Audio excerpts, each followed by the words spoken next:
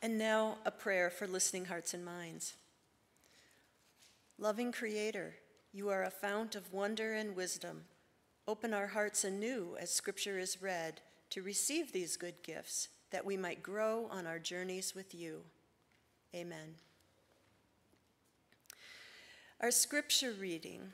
Last Sunday, we read the story of two midwives who engaged in creative resistance to the harm and destruction of Pharaoh sought for all the baby boys of the Hebrew people during their enslavement in Egypt. Today, we return to the story of the Hebrew people in Egypt in Exodus chapter 12. And a lot happens between when baby Moses is saved by the midwives, his mother, and Pharaoh's daughter, each engaged in creative resistance in their own way. Here's the extremely quick summary. Moses is raised in Pharaoh's home by Pharaoh's daughter, yet eventually finds out he is one of the Hebrew people. One day he sees an Egyptian beating one of his Hebrew kinsfolk and kills the Egyptian for doing so. Moses is then forced to flee Egypt. He settles in Midian as a shepherd. There, God appears in a burning bush and calls Moses to return to Egypt to lead the Hebrew people out of slavery. Moses answers God's call, though not without protesting. Moses returns to Egypt and, along with his brother Aaron, goes to Pharaoh and tells Pharaoh that the God of Israel decrees, "Let my people go." Pharaoh refuses. And so, at God's direction, Moses and Aaron unleashed a series of so-called plagues upon Egypt to press Pharaoh to let the people go. The plagues include turning the Nile River to blood, frogs everywhere, gnats everywhere, flies everywhere, a livestock disease that killed all Egyptian livestock, festering boils on humans and animals, hail and falling fire, swarming locusts and dense darkness for 3 days. Despite all these afflictions, Pharaoh still will not let the Hebrew people go. And so, God has Moses warn Pharaoh about the last plague, that all the firstborn in Egypt, human and livestock, will die. God then gives Moses and Aaron instructions to give to all the Israelites on how to prepare for this event, now called Passover. The instructions for Passover preparations are detailed in today's scripture reading, Exodus 12, verses 1 through 14, selected verses.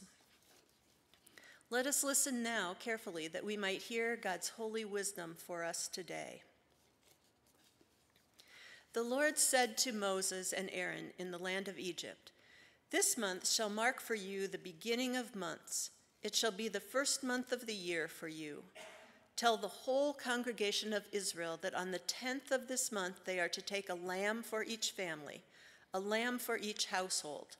If a household is too small for a whole lamb, it shall join its closest neighbor in obtaining one. The lamb shall be divided in proportion to the number of people who eat it. Your lamb shall be without blemish, a year-old male. You may take it from the sheep or from the goats. You shall keep it until the 14th day of this month. Then the whole assembled congregation of Israel shall slaughter it at twilight. They shall take some of the blood and put it on the 2 doorposts and the lintel of the houses in which they eat it. They shall eat the lamb that same night. They shall eat it roasted over the fire with unleavened bread and bitter herbs.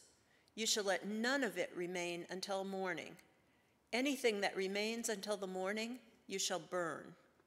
This is how you shall eat it: your loins girded, your sandals on your feet, and your staff in your hand.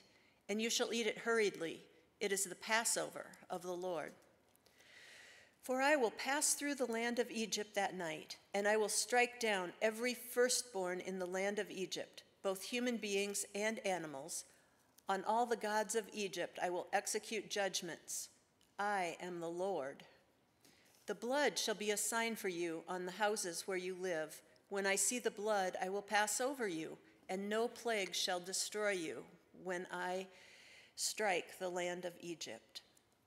This day shall be a remembrance for you. You shall celebrate it as a festival to the Lord. Throughout your generations, you shall observe it as a perpetual ordinance.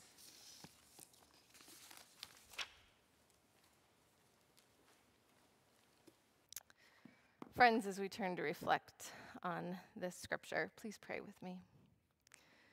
Holy One, may the words of my mouth and the meditations of all our hearts be acceptable to you, for you are our rock and our Redeemer.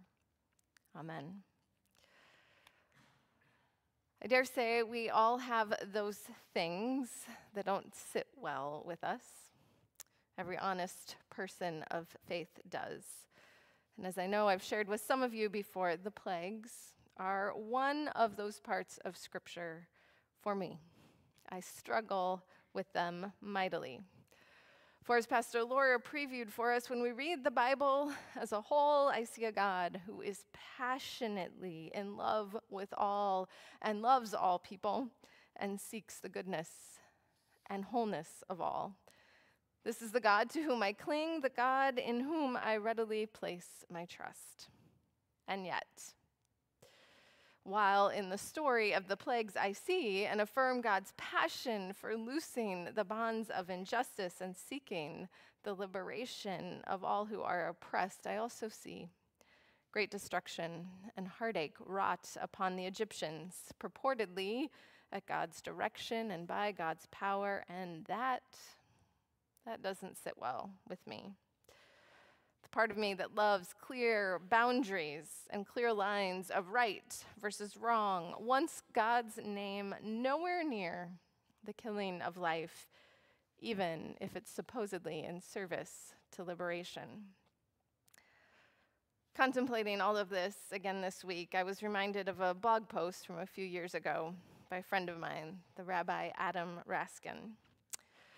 Back in early April 2020, with much of the country under shelter-in-place orders as the COVID-19 pandemic began sweeping across the country, the annual Jewish remembrance of Passover was also quickly approaching.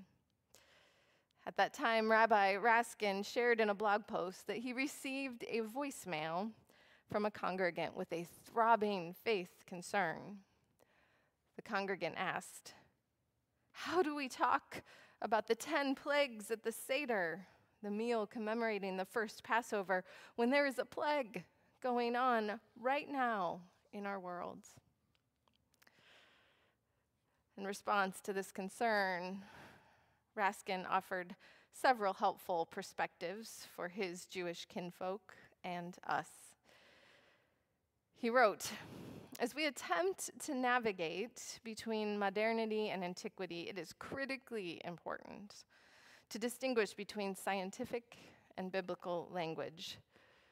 Pandemic is a diagnostic term for a disease that affects a large number of people worldwide. A plague, in the religious sense, is an exceptional phenomenon wielded by God for a variety of instructive purposes, to punish, to teach, to display God's power over other deities. Whether we read biblical plagues as historical accounts or as sacred metaphors, a plague is by definition limited to the time and place of the Bible. We must be very careful not to ascribe theological causation to modern sickness, storms, natural disasters, or other inexplicable misfortunes." Raskin continued, writing, "A pandemic is not a plague, and what God may have done countless generations ago is not the way God acts in the world today. If Jewish religious history is anything, it is a description of God's constantly changing strategies for bringing goodness and righteousness into the world." Now, while I find great wisdom in all of Rabbi Raskin's reflections and reminders, it's that last piece that I find myself needing to hear again and again and again, regardless of how many times I've heard it before.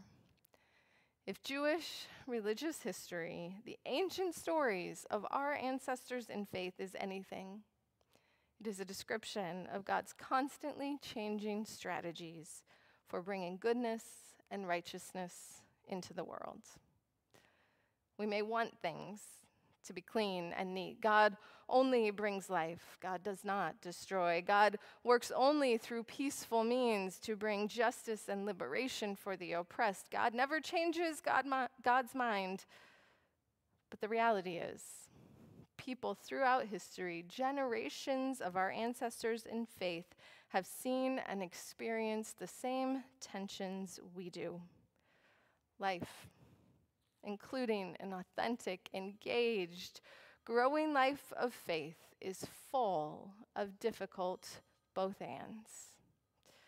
God is both loving, justice-seeking, and liberation-giving, and there are times when destruction is required in pursuit of God's dreams of goodness and righteousness in all the world. God is both wiser than we can imagine, and God does change and adapt. We can both question God and have deep faith in God. There can be both new life and hope in the world through God's love and power, and bad things can happen to anyone at any time.